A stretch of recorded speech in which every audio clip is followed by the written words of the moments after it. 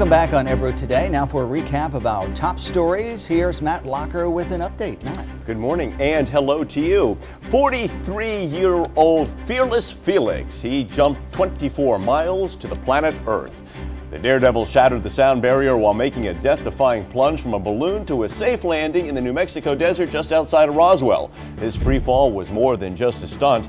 NASA hopes to use the information from his jump to improve future spacesuits. A 14-year-old Pakistani activist who was shot in the head by the Taliban goes to the UK for further treatment. Doctors in Pakistan say she will need prolonged care to recover from the physical and psychological effects of the attack. Malala and two of her classmates were shot on October the 9th on their way home from school. She was targeted because she promoted girls' education. Over the weekend, thousands rallied to support her. And the U.S. presidential candidates Barack Obama and Mitt Romney are preparing for their next debate. Members of Congress are facing off with the issue of Libya.